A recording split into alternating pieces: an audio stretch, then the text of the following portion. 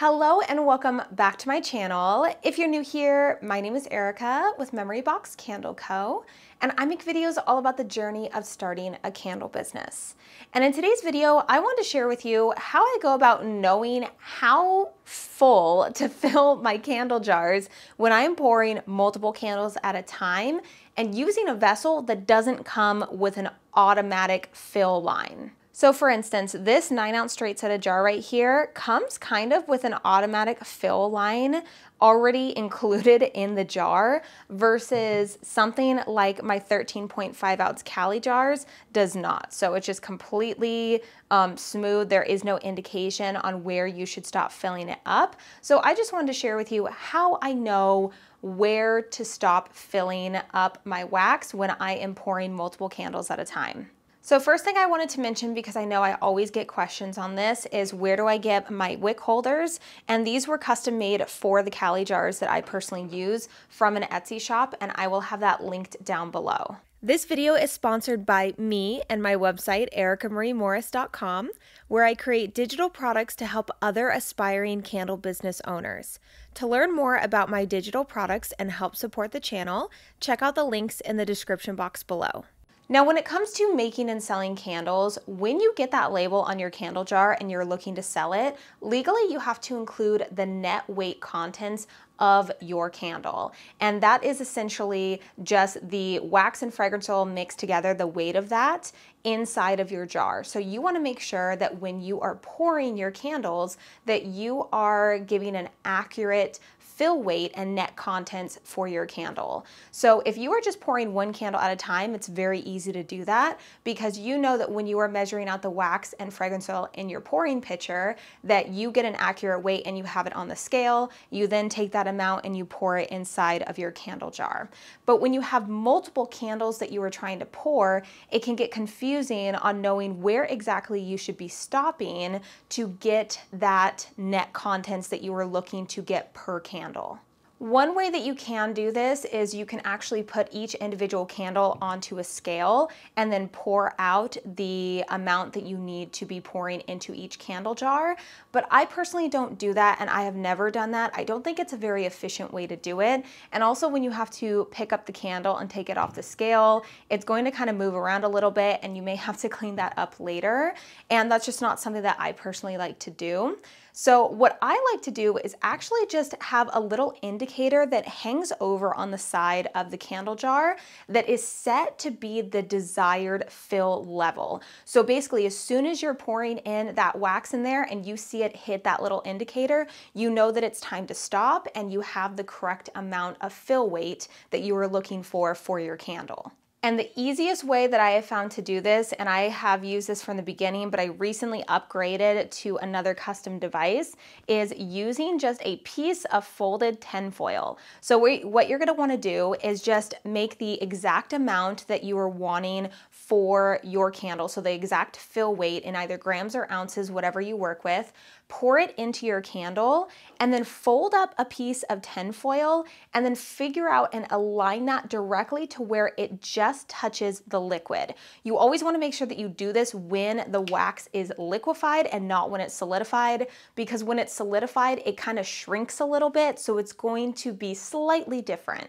Another tip that I did want to mention is that I actually add a couple of grams to the total fill weight. So for instance, for this candle, I like to fill it up to be 10 ounces. You could do 9, you could probably do 11, you could do 9.5, whatever it is.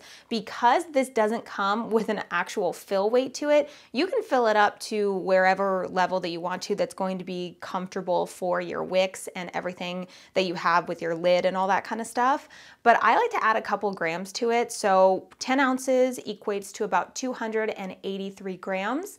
I actually add on 3 grams. So I measure out for 286 grams.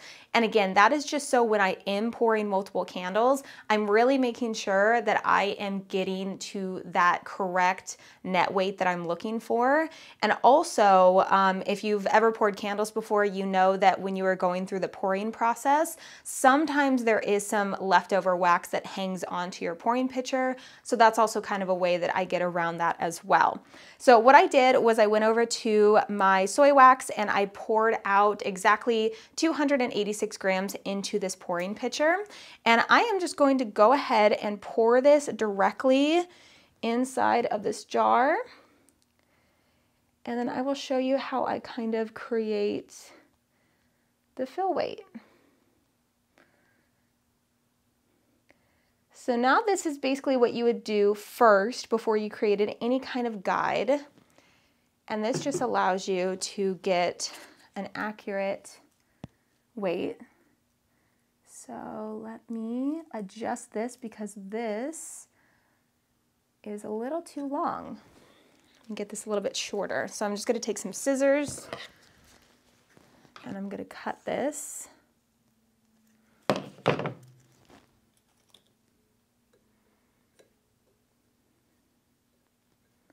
And actually, I prefer it to be a little bit longer than too short.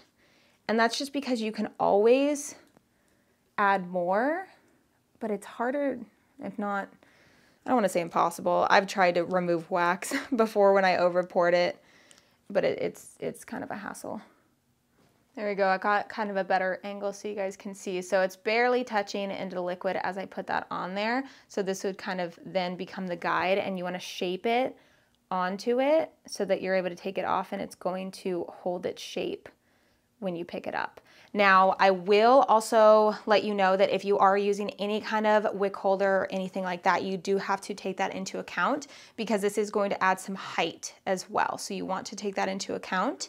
And after I was using this for a really long time, I actually ended up getting a custom little device, and it's the same kind of material and stuff from the 3D printer that these are made out of. And this is something that is just going to sit on the side right there. And it's actually made to sit and fit exactly onto the thickness right here. So this is something that as soon as I put that in there, it's just barely going into the liquid. And again, I actually like to keep these a little bit longer than shorter. And that is, again, just because what I typically do is we'll go through and we'll pour and fill them up as soon as they hit this. And then there's usually leftover wax in the batch, and then I go through and I pour an even amount into all of them and kind of top them off.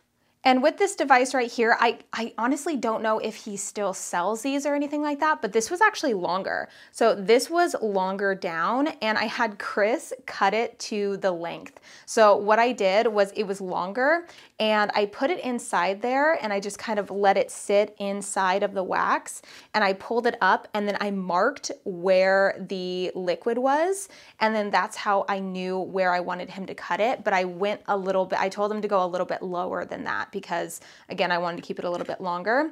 But this is pretty much the process of the way I go about making sure that I can fill up my candle jars and make multiple batches at a time and get pretty dang close to that fill weight. And again, adding in those grams is knowing that I am, if anything, over pouring just a slight, then under pouring. So that's pretty much how I go about it. If you enjoyed today's video, make sure to leave it a big thumbs up, as well as subscribe to the channel if you haven't already. Also, don't forget to follow me over on Instagram at MemoryBoxCandleCo, and I will see you in my next video. That kind of looked like I was trying to flip you off. I wasn't. I was just doing that. I was just poking the camera.